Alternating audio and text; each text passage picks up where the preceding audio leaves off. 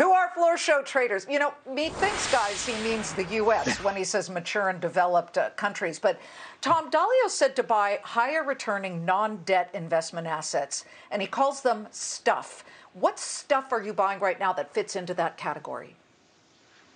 Well, Liz, I agree with Mr. Dalio. It makes less sense to own bonds here. But on the equity side, I prefer pockets of the U.S. market versus China for a few reasons. China has aging demographics due to the one China policy from 1979 to 2015. They're going to look more like Japan moving forward. We have a dynamic population. We've got the millennials now are bigger than the boomers. They're starting housing formation. I want to own the U.S. We've done more stimulus, $2.8 trillion this year alone. They're pulling back on stimulus. They're going to have a tightening environment towards the end of the year. We're just going to be having liftoff. So looking at tomorrow with Chair Powell, inflation break-evens, 5-year break-evens are 2.51%. And the last time that happened in 2011, they hit 2.45%.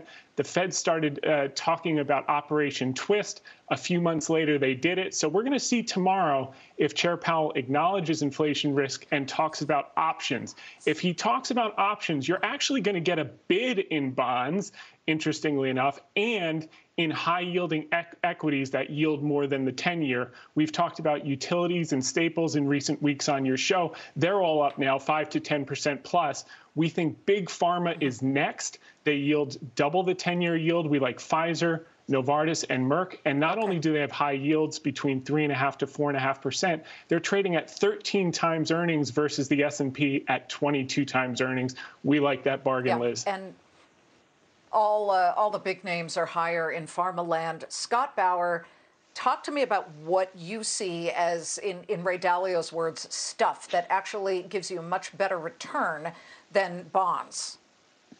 Sure, and who might argue with Ray Dalio? However, I agree with Tom. U.S., there's still a lot of upside here. And so what I'm looking at, Liz, in this environment, it is very, very difficult to pick an individual stock, let alone a sector. But I really like, even with the little bit of run-up that we've had over the last week and a half, I love the NASDAQ space, the QQQ, the triple Qs. That's where I would put my money because you're really looking at the entire sector as opposed to just an individual stock or two. So that's one place that I would look for a nice run-up, even if rates continue to just kind of grind higher. Also, in the U.S., the cannabis sector. And there's a great ETF, again, so that you don't have to just choose an individual stock. The MSOS ETF is a U.S.-based cannabis ETF.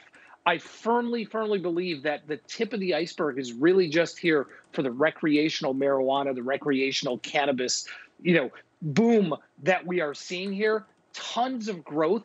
And so those are two sectors in specific where you can be U.S.-based and really like the upside.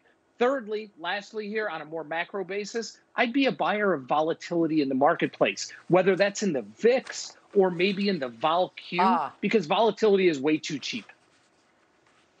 Okay, well, volatility is low right now. The fear index is only at 19.9. Maybe that'll all change tomorrow during this hour when Jay Powell of the Federal Reserve explains what he's thinking when it comes to rates. Tom, Scott, good to see you.